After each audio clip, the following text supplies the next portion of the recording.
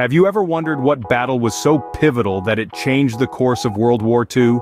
A conflict so intense it altered the trajectory of history? That battle is none other than the Battle of Stalingrad. Now let's delve into the story of the Battle of Stalingrad. Before we dive into the battle itself, we must understand the events leading up to it. The Battle of Stalingrad didn't just happen out of the blue. The strategic importance of Stalingrad was not lost on either side. The city, named after Joseph Stalin, the leader of the Soviet Union, was a symbol of Soviet resistance and resilience. It was a major industrial hub, producing tanks, mortars, and other essential war materials.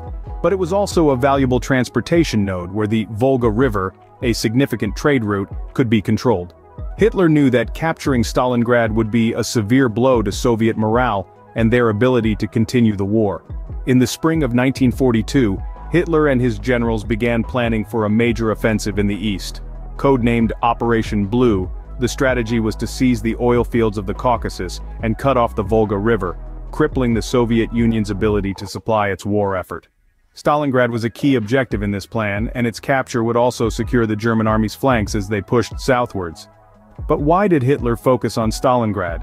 The answer lies in a blend of strategic and symbolic reasons. Strategically, Hitler hoped to cut off the Soviets' access to the Volga River and its vital transportation and supply routes. Symbolically, the city bore the name of his nemesis, Joseph Stalin. By taking Stalingrad, Hitler believed he could demoralize the Soviet leadership and people, weakening their resolve to fight. The German High Command, however, was not entirely on board with this plan. Some of Hitler's top generals, including Heinz Guderian, argued that the German forces were overextended and that they should focus on the original objective of the Caucasus oil fields. But Hitler, ever the gambler, decided to split his forces and go for both objectives. This decision, fueled by hubris and a misunderstanding of Soviet capabilities, would set the stage for one of the bloodiest battles of World War II. With these stakes, the stage was set for one of the most brutal battles in history. In the summer of 1942, the German Sixth Army launched their offensive. This was not just a military campaign, it was a statement. A statement that the German forces were not only capable, but also determined to capture the Soviet city of Stalingrad. The city bore the name of the Soviet leader Joseph Stalin, making it a symbolic prize for Adolf Hitler. The German forces, under the command of General Friedrich Paulus, initiated what seemed like an unstoppable march. Their tanks advanced, their soldiers marched, and their bombers took to the sky, leaving destruction in their wake. The Red Army, despite their valor, found themselves initially outmatched and outmaneuvered. The German Sixth Army was a formidable foe, well-equipped and battle-hardened. By late August, the German forces had managed to capture most of Stalingrad. The city was in ruins, its buildings reduced to rubble, its streets scarred by the scars of battle. But amid the ruins, the will of the Soviet defenders remained unbroken. They held on, fighting for every inch, every building, every street. Their resistance was fierce, their determination unwavering. Yet, for all their initial success, the German forces soon found themselves in a precarious situation. Stalingrad was a sprawling city, and controlling it proved to be a Herculean task. The Soviet forces, though pushed back, were far from defeated. They regrouped, they reinforced, and they prepared to fight back. The German forces meanwhile found themselves stretched thin. Their supply lines were extended, their resources depleted, and their men exhausted. The Battle of Stalingrad was proving to be a grinding war of attrition, a war that the German forces were ill-prepared for. As the days turned into weeks, and the weeks into months, the German Sixth Army found themselves embroiled in a brutal urban warfare, a far cry from the blitzkrieg tactics they were accustomed to. But as the Germans would soon learn, capturing Stalingrad was one thing, holding it was another. Facing near total defeat, the Soviets launched a desperate counteroffensive. In the harshest winter conditions, the Red Army began a daring and unexpected strategy.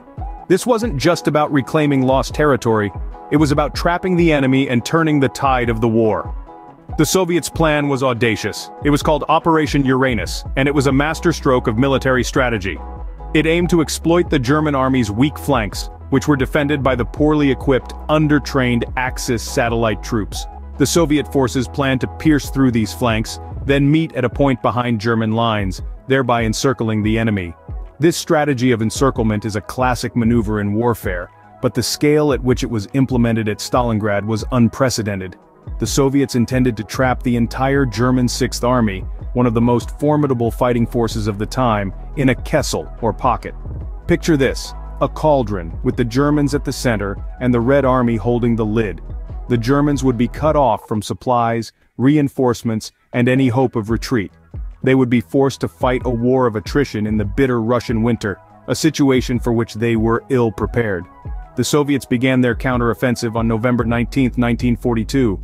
Armored spearheads of the Red Army smashed through the weak Romanian forces guarding the German flanks. Within 4 days, the pincers of the Soviet forces met at Kalach, west of Stalingrad, sealing hundreds of thousands of German and Axis soldiers in the pocket. The Germans were taken by surprise. They were now fighting on two fronts against an enemy that was no longer retreating but advancing. The encirclement was complete. The Sixth Army was trapped with dwindling supplies and no possibility of a breakout. The hunters had become the hunted. This marked a turning point, as the Germans were now on the defensive. The Battle of Stalingrad was far from over, but the momentum had shifted. The Red Army had shown that it could not only resist the German war machine but strike back with devastating effect. Trapped and isolated, the German Sixth Army faced a brutal siege. Caught in the heart of the city they'd hoped to capture, the German forces found themselves in a relentless and unforgiving battle for survival. The Battle of Stalingrad was not just a test of military might but also a clash of wills, a grim dance between two giants locked in mortal combat. Imagine, if you will, the bitter cold of the Russian winter, the temperatures plummeting to -30, -40 degrees Celsius. The snow and ice, an unrelenting enemy in their own right, blanketing the ruined cityscape. And amidst this frozen wasteland, the German Sixth Army, cut off from their supply lines, desperately trying to hold their ground. The cold was not the only adversary they faced. A lack of supplies further compounded their predicament. Food was scarce, ammunition dwindling. The soldiers were ill-equipped for the harsh winter conditions, their summer uniforms offering little protection against the biting cold. Fuel for their vehicles ran low, their once mighty panzer divisions reduced to mere shells of their former glory. Yet the harshest blow came not from the cold or the hunger, but from the relentless Soviet attacks. The Red Army, like a wolf pack closing in on its prey, launched attack after attack on the encircled German forces. Day and night, the sound of artillery fire echoed through the city, a grim reminder of the siege that held them captive.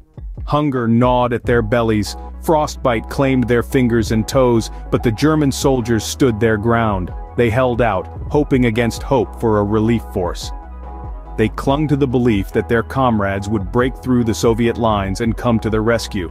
But the relief force they so desperately hoped for, the help they so desperately needed, would never come. The German high command had gambled and lost.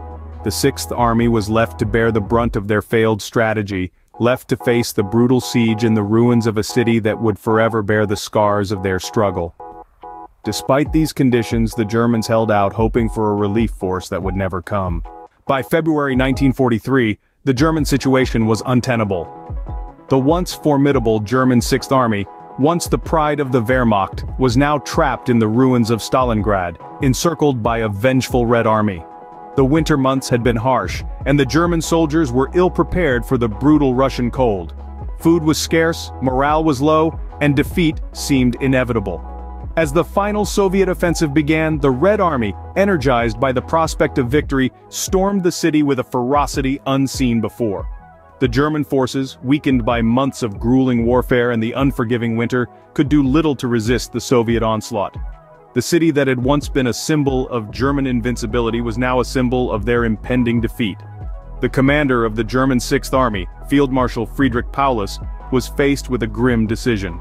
He could either fight to the last man, as per Hitler's orders, or he could surrender and save what was left of his men. After much deliberation, he chose the latter. On the second day of February, Paulus surrendered his forces to the Soviets, marking the end of the Battle of Stalingrad. The surrender was a devastating blow to the German war effort. Over 90,000 German soldiers were taken prisoner, many of whom would never return home. The once mighty German Sixth Army was no more. The Soviets, on the other hand, had achieved a decisive victory. They had not only liberated Stalingrad, but had also dealt a significant blow to the German forces, a blow from which they would never fully recover. The Battle of Stalingrad was a brutal and bloody affair, a testament to the horrors of war. But it was also a turning point, a moment where the tide of the war shifted in favor of the Allies. The German war machine, once thought invincible, had been stopped in its tracks, and the Soviets were now on the offensive. With this victory, the Soviets had not only turned the tide on the Eastern Front, but they had also changed the course of the war. The Battle of Stalingrad was over, but its impact would echo throughout the rest of World War II, shaping the outcome of this global conflict. The Battle of Stalingrad was over, but its impact was far from finished. In the aftermath of the battle, the human cost was staggering. On the Soviet side, nearly 1 million men had been killed, wounded or captured, a testament to the desperate struggle their soldiers endured. The German losses were equally devastating, with more than 400,000 soldiers killed or wounded, and another 91,000 captured, many of whom would never return home. These were not just numbers on a page, but lives forever altered, families forever scarred. The impact on German morale was profound.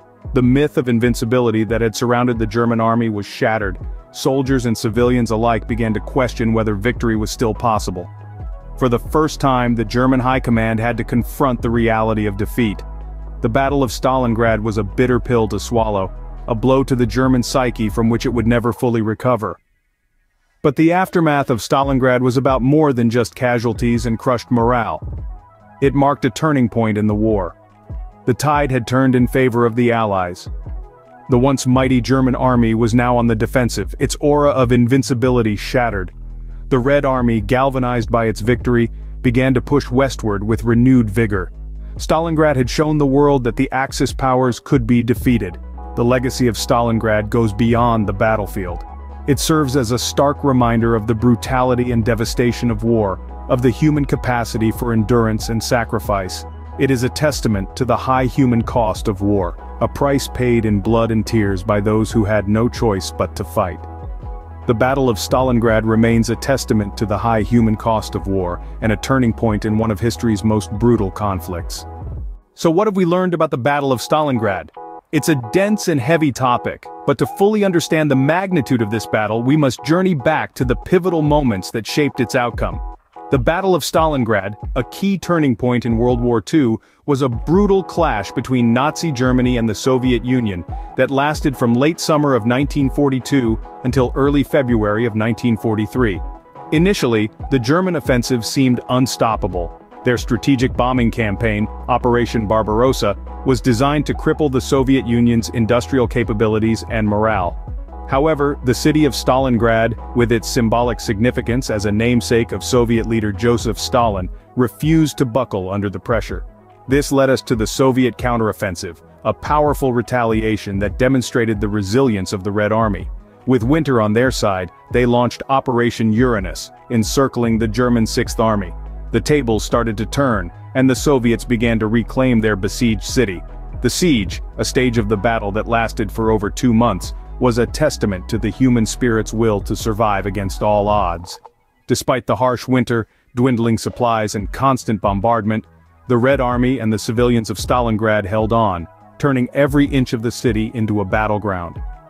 And then, there was the endgame. The German Sixth Army, once a formidable force, was now trapped and gradually worn down. In February 1943, Field Marshal Friedrich Paulus surrendered, marking the first time a German field marshal had ever capitulated in battle. The Battle of Stalingrad finally came to an end. In the aftermath, the human cost of the battle was staggering. Approximately 2 million soldiers and civilians lost their lives in this brutal confrontation. The city of Stalingrad was left in ruins, but the Soviet victory had far-reaching implications. It marked a turning point on the Eastern Front, shifting the momentum of the war in favor of the Allies. The legacy of the Battle of Stalingrad remains etched in our collective memory. It serves as a stark reminder of the devastating power of war, the resilience of the human spirit, and the high price of victory. In the end, it was a battle that changed the course of history, a brutal reminder of the true cost of war.